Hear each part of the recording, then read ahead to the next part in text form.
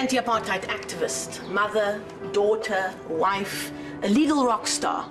Some have even called her a world-class troublemaker. I'm here at the Durban home of Dr. Navi Pillay, the former United Nations Commissioner for Human Rights. Let's find out more about her.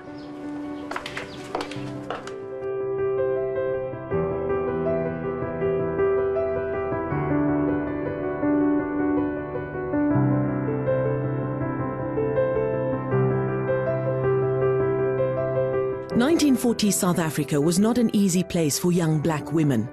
Racial segregation was a stark reality of everyday life, while access to education, let alone quality education, was a far-fetched dream. Navi Pillay was born on the 23rd of September 1941 in the poor community of Clarewood in the then Natal province. Pillay refused to be defined by her circumstances and found ways under, around or through the carefully constructed socio-economic restrictions of apartheid South Africa. The little girl from Clarewood would box her way to many firsts. And then on your travels, twice I was on the front page of the New York Times. In 1967, she became the first black woman to open her own law practice in Natal. In 1973, she fought and won the right for political prisoners to have access to legal counsel. In 1988, she became the first South African to obtain a Doctor of Judicial Sciences degree from the prestigious Harvard University. In 1995, she would become the first black female judge of the South African High Court. In that same year, she was elected by the United Nations to be a judge on the Criminal Tribunal for Rwanda, where for the first 4 years, she was the only woman to serve on that panel. She later became the president of that committee. Her tenure at the Rwanda Tribunal is best remembered for her role in the landmark trial that helped establish that rape and sexual assault constitute an act of genocide. In 2008, Pillay was nominated by the then United Nations Secretary-General Ban Ki-moon for the position of High Commissioner for Human Rights, a position she held until her retirement in 2014. And a tragic failure for the cause of human rights.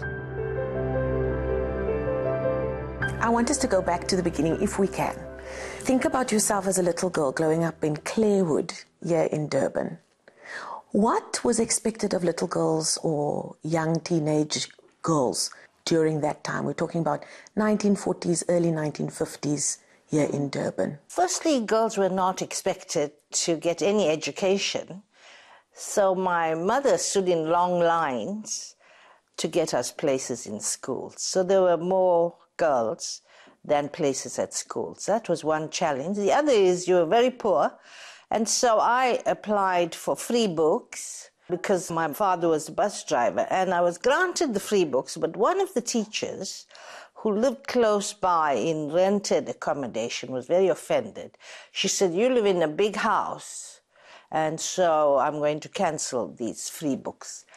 So there wasn't that spirit of encouraging children and so on. It was all these small town prejudices that put you down. So poverty and the prejudice against girls certainly affected us at school. And also we all were segregated. So there were Indian schools, colored schools, African schools, barely visible, of course. Yet we all lived together. But looking at yourself as a little girl growing up and what was expected of you, especially from an education point of view, your parents were different in their approach, wasn't it? You were one of 7 children, number 4. Yes. I believe your parents were of Tamil descent. Your father was a bus driver. And here comes this whippersnapper who loves books, wants to read. What was your parents' approach to you? Well, my father made it clear that he would treat all his children equally. And whoever wanted to go on to school and study, he would encourage. He had no money, yet he stood on that principle. And the first one to go to high school in my family was my older sister. She was 2 years older than me, ended up as a school principal. And so my father asked his boss for leave to take my sister to high school. And his boss said, "Oh, what do you want to do all that for? You know, it's enough she's had primary education." But he was sending his own children, obviously.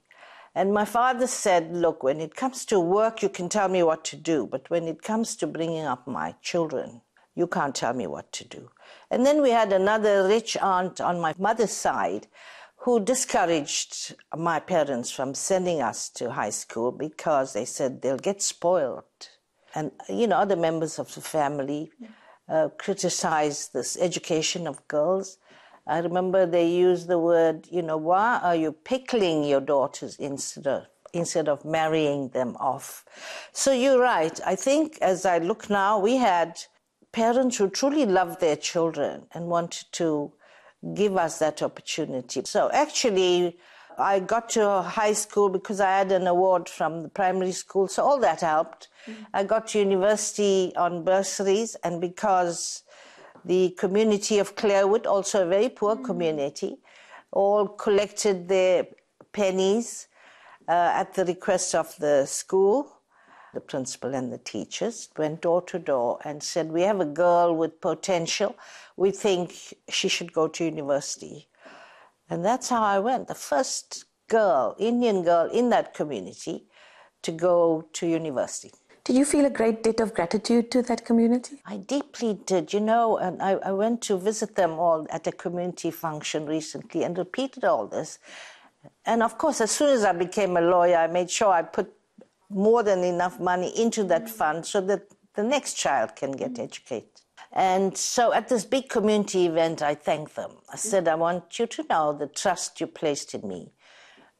These are the things I've done outside the world. At what age do you think you realized that not all human beings were being treated equally around you?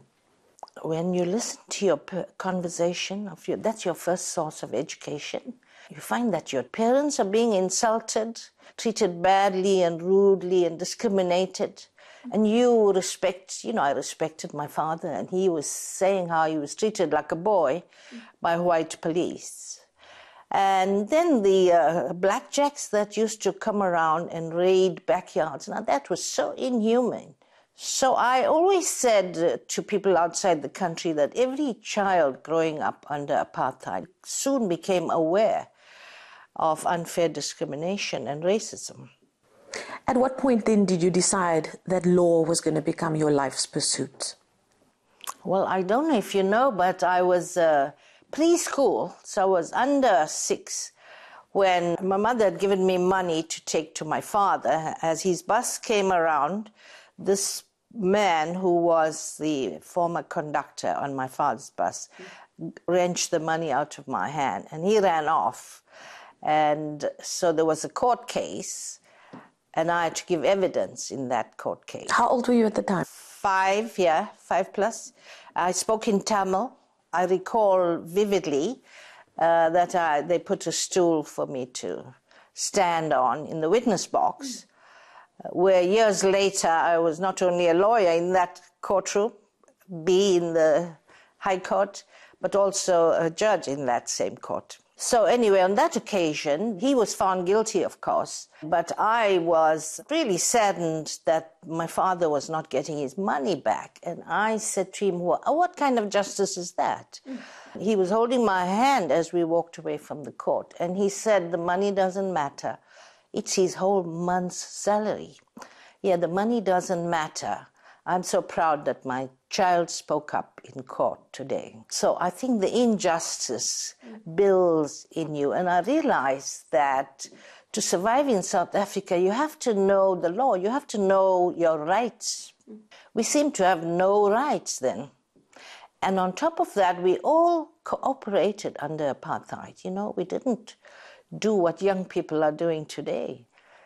Well, of course, because the threat of danger, of being killed was ever present. But you knew you'll be expelled from schools, your parents will lose their jobs, the teachers will lose their jobs if they even discussed political matters.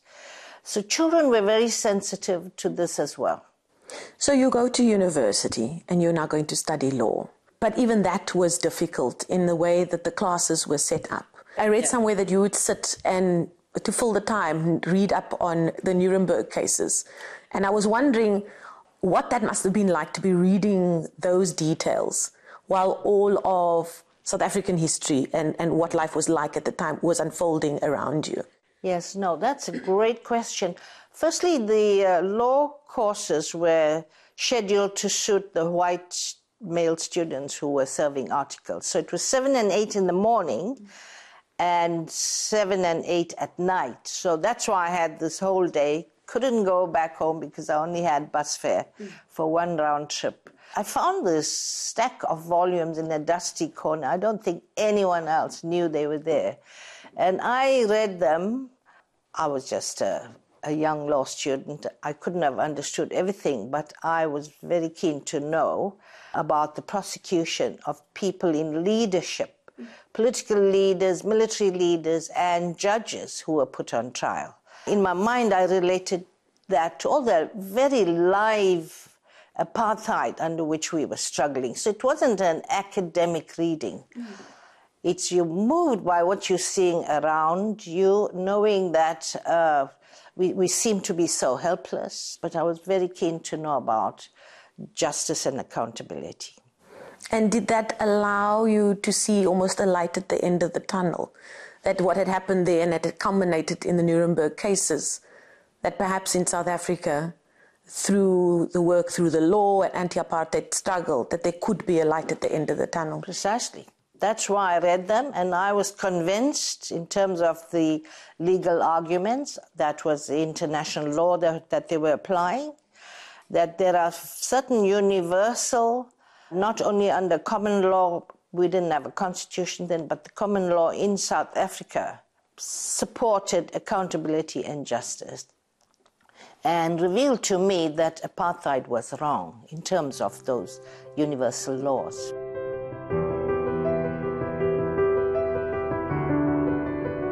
They said there's no way they will have a situation where a white secretary has to take instructions from a black person.